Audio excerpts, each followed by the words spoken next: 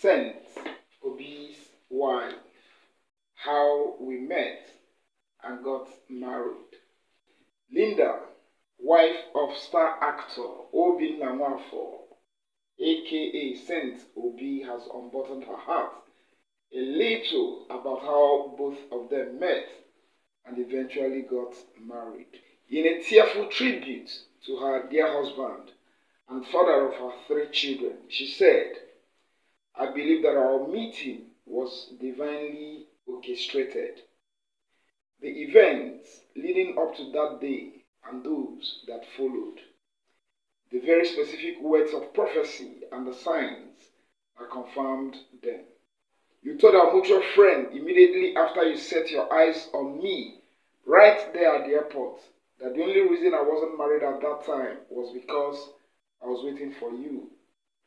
You called me your wife even before you spoke to me. It was everything spiritual and clearly part of God's plan.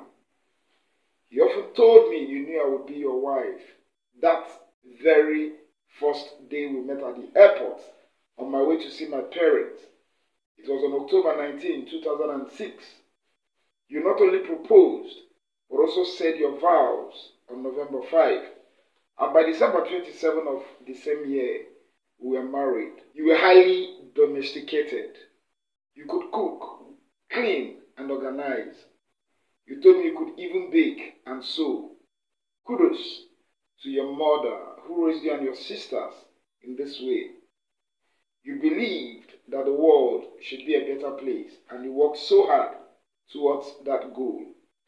Regrettably, we didn't achieve all we could with our plans, but I'm grateful that we accomplished a key part of that dream through our incredible children, Chidera, Obinna, and Nemde. You adored the 3 of them. You were overwhelmed with joy and awe when you first became a father, and the birth of each subsequent child filled you with the same emotion. Ogemde, I miss you. I miss the way we used to goof around. I miss our discussions about our humble beginnings. I miss your goofy attempts at speaking my dialect. I miss developing our medium and long-term plans.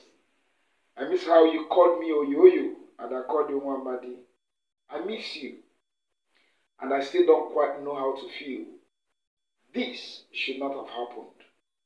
It is very difficult to accept that you are gone, that my children no longer have a father, and I will never behold your honky frame and draw your nose again.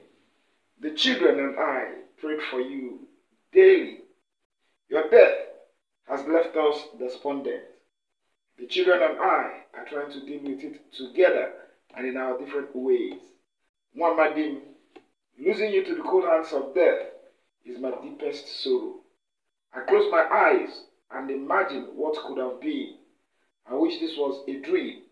Your exit has redefined life and its meaning to me, and nothing can heal the pain inside. May God Himself keep your soul safe until someday when my soul finds you again.